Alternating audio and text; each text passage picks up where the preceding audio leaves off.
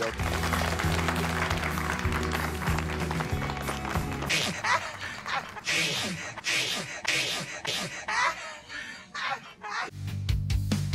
pray for dumpster fires on our screens. Feasting on garbage reality shows with Little Miss Trash TV.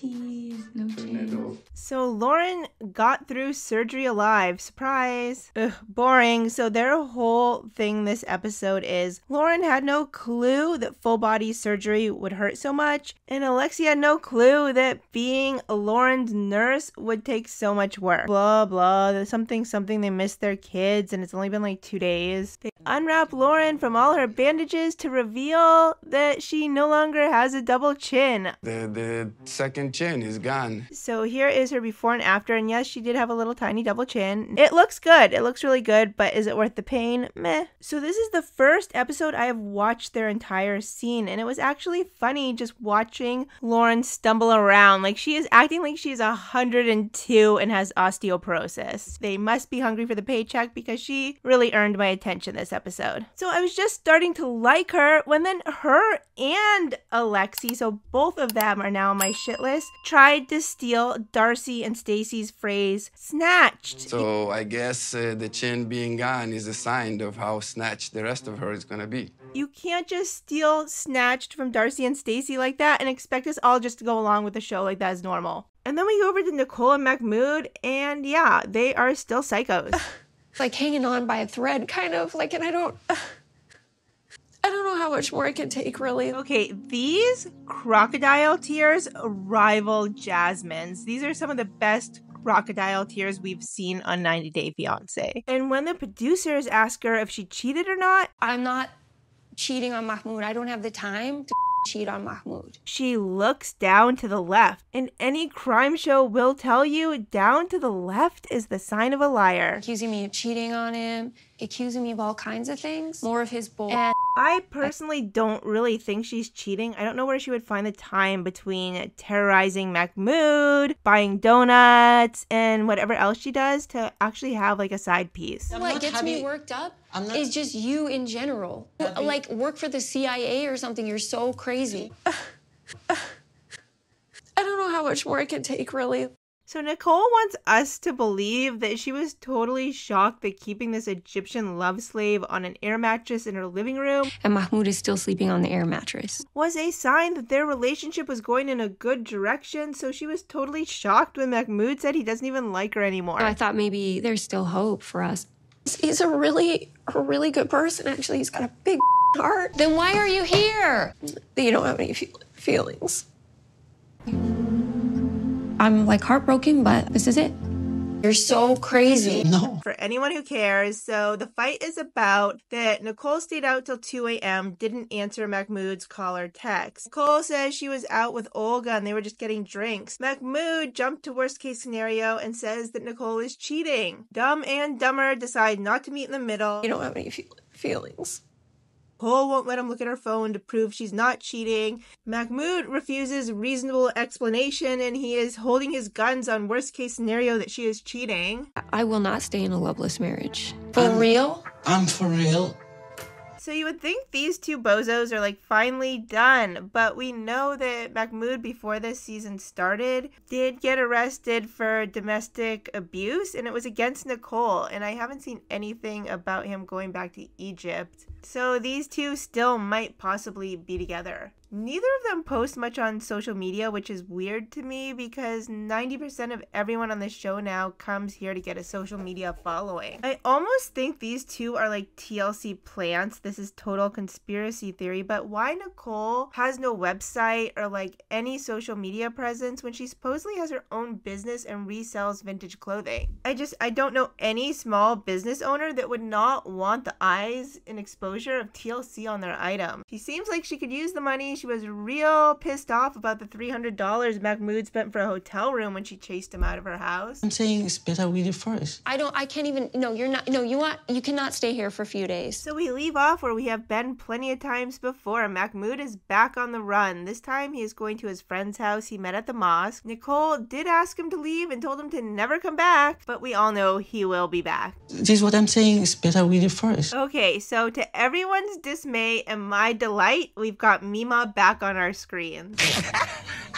So the rumor is this is her swan song. Supposedly, she's been fired from TLC. If all rumors are true, rightfully so, because basically she locked Mackle in a basement and then chased him all around Georgia and all the southern states looking for him when he finally escaped. And she lured a bunch of like crackhead 90-day bloggers into this mess, and then they were all like chasing Michael, and they were on social media lives 24 hours a day around the clock. Like every time I opened a social media app, it was like popped up that she was live, and sometimes it would force me into watching the lives, and there she was ranting and raving. It could be noon or 1 a.m. She was always going. And ever since it's confirmed in rumors that she's coming back on the show, the ranting and raving stopped. So there does seem to be some sort of agreement in place. So we start off with Angela over in Nigeria. Mackle has his upcoming visa interview, like the final interview to get his K1 visa, and Angela's all worked up and nervous, which is how we like Angela, because that means she's going to be unhinged and crazy. But right now in the beginning of the episode, she is holding it together. She is out to dinner with Mackle, and she literally says she doesn't want alcohol in her drink. I had to rewind the episode 3 times to confirm she was saying she didn't want alcohol in her drink, because we're so used to seeing her drunk and crazy. And this is because that she wants to bring good juju to their visa interview, so they have some other restrictions, like they can't do the boom boom and something else. And MEEMAW is looking saucy. I mean, she is barely wearing anything. She's got the girls fully hanging in the wind. She is a visual feast for the eyes. It's like you're looking at her brand new Beverly Hills boobies that possibly could be on some sort of milfy housewife. Then you go up to the head and you're like, ah! And then she's got like this fake ponytail on. She's got American flag, every type of outfit, American flag. She's got glitter on. She's got like her Monroe piercing with a rhinestone in it. It's just like a lot to digest. And she has like 75 pieces of gold jewelry on. And one of them, this sexy necklace, is from our very own Etsy shop. So I haven't said much about this necklace being something I made, except for on my Instagram page like once, because I love reading the commentary on social media when she wears it on screen. So she had been wearing it on TikTok for maybe over a year, but no one noticed it. And then when she came on 90 Day The Last Resort, everyone noticed it, and it was hilarious reading the comments of what people thought about it. So I didn't really want to spoil that, because the truth is a lot more boring, but also just as funny. It's gone totally meta. I designed that necklace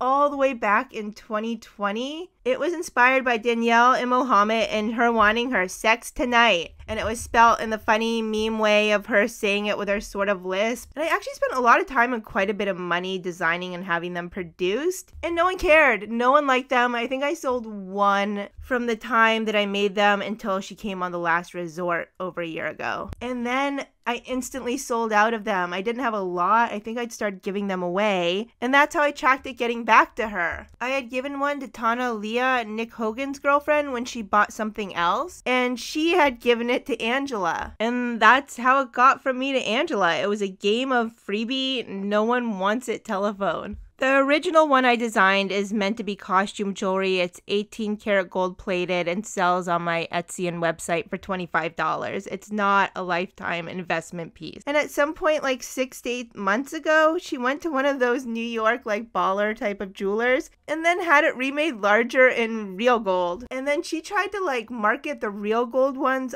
on her Instagram, but no one wants to pay like $1,000 for a sexy necklace. And people were like, aren't you mad that she stole your design? And no, I think it's hilarious. This necklace I made in 2020 that no one liked, no one understood, ended up on MEEMAW on a show where she is wearing a quote based on another cast member, and then it blows up online because everyone is so disturbed that MEEMAW is wearing a necklace that implies she's sexy.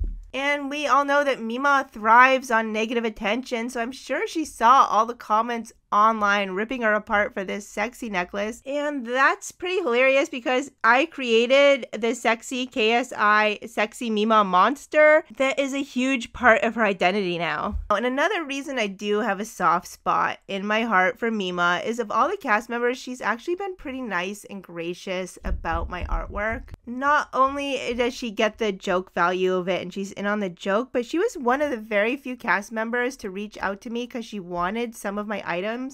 and she wanted to pay me for them, full price. Well, most cast members are in the joke in it. They find it funny. They know I'm not becoming a millionaire off them, except for Miss Debbie. Angela was one of the very few who wanted specific items from me and wanted to pay me full price, and when I said no, insisted on paying me. I mean, who would have guessed one of the most hated cast members of all times is a patron of the arts? And then on the opposite end of the spectrum, you have Miss Debbie, who fancies herself an artist and a champion of the arts, and she is one of the very few cast members that want me to take down my drawings of her. And you have people like Tim, who was trying to trade like advertising on his Instagram. Like he was trying to sell me one single Instagram post in exchange for like 10 mugs for his friends and family, which I most likely would have done just for the hilariousness of it. But he was so condescending when he asked. He acted like he had this high value ticket item and he was doing me a favor. So back to this episode, MEEMAW has got her chill together. She is acting cool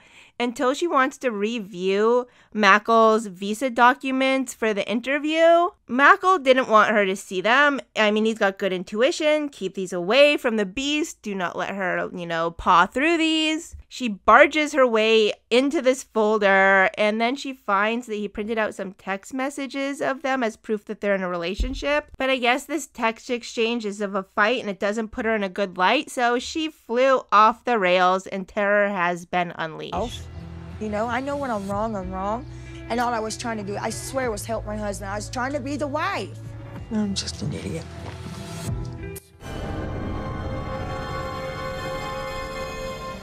Surprisingly, Jasmine and Gino are super boring this episode and slightly rational. They're still fighting over her not wanting to have kids right now. I'm pretty disappointed. You're like making life decisions and stuff without involving me. Reach a temporary agreement, and Jasmine apologizes to Gino, and he accepts it. Yes, I accept your apology, and thank you for that. Look at my alopecia.